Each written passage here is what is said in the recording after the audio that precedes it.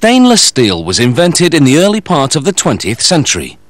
The key ingredient is chrome, which forms a protective oxide film on the surface. Originally, people were amazed that cutlery made from it didn't need to be polished.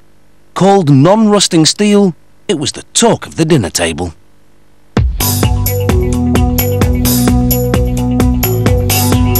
Stainless steel can be made to look shiny and new, even when they start with scrap. They recycle stainless steel, giving old sinks, pots and a whole range of other things a new lease of life.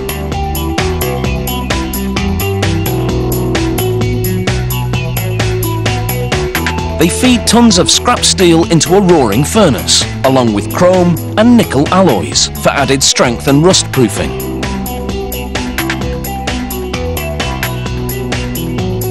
Enormous electrodes heat the mix to melting point, and the show rivals a firework display. After several hours, the molten mix goes into a refining furnace. Pipes blast argon gas and oxygen up through it. This converts some impurities to gas and causes others to float to the surface so they can be removed. A technician checks the temperature and takes samples to make sure the chemistry is right. They add scrap to bulk up the mix as it melts. The scrap also causes a chemical reaction that helps to fuel the refiner. The bubbling steel soup now flows out of the refining furnace, and rollers guide it as it's cast into a long mold. The result is a 70-meter-long ribbon of steel. Torches cut it to shorter chunks called slabs.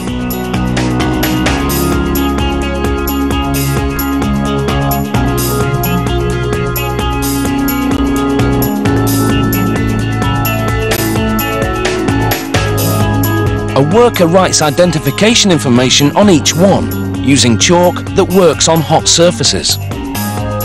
They hoist the slabs over to another station to await further processing. After this break in production, they reheat the slabs to soften them up. A rusty scale has accumulated on the surface of the steel. They pressure wash it away without cooling the hot metal. Now the slab shoots back and forth through a machine with rollers.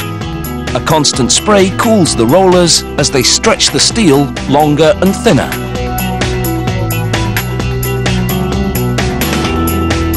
It's now over 600 meters long.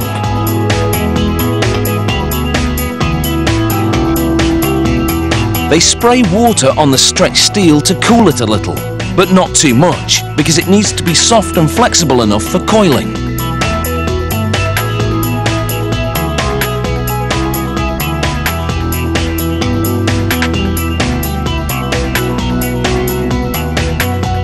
This spool coils the strip tightly, like a roll of toilet paper.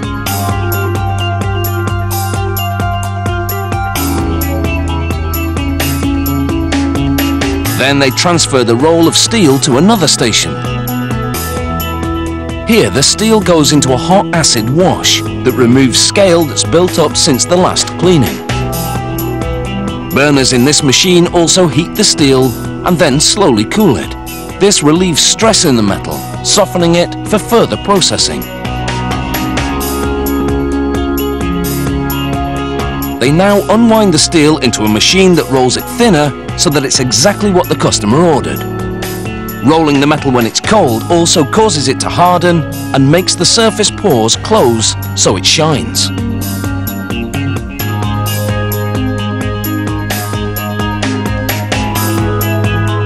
One last cleaning and the stainless steel strips look spectacular.